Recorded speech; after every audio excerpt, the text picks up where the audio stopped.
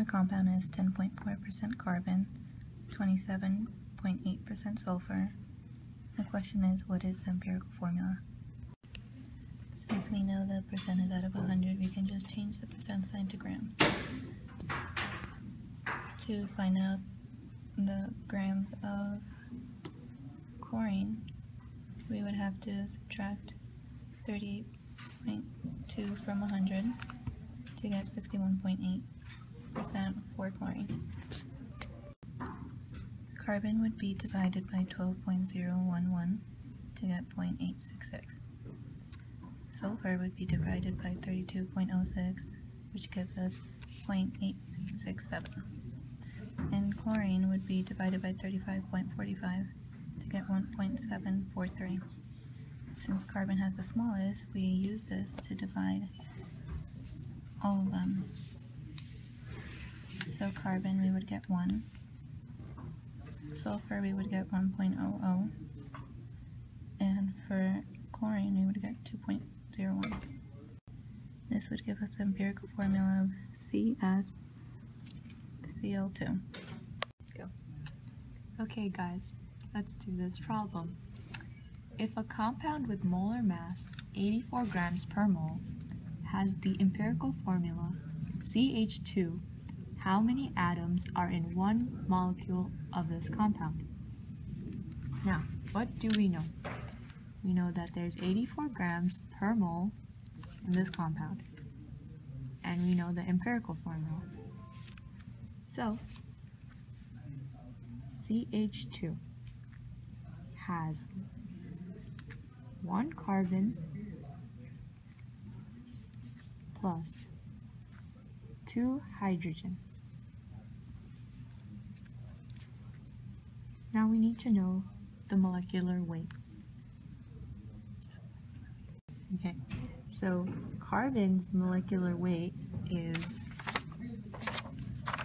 12 grams. Okay, and hydrogen's is 1 gram. So 1 carbon plus 2 hydrogen is equal to 14.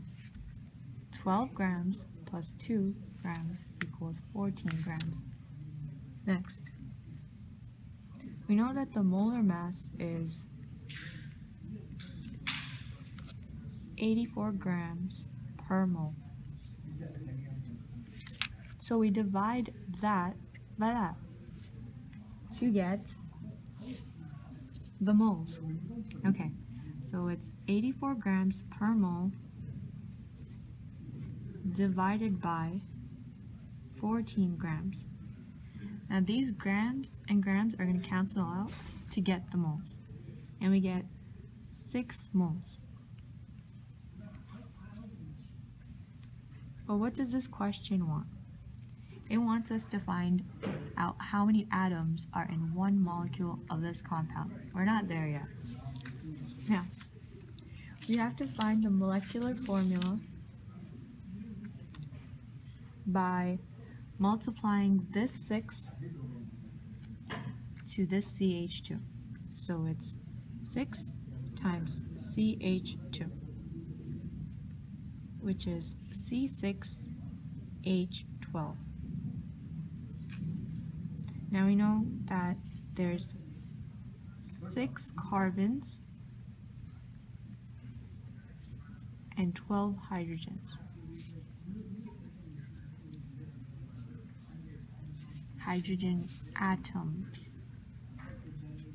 carbon atoms. So simply, you add 6 plus 12. 6 atoms plus 6 atoms equals 18 atoms in this one molecule.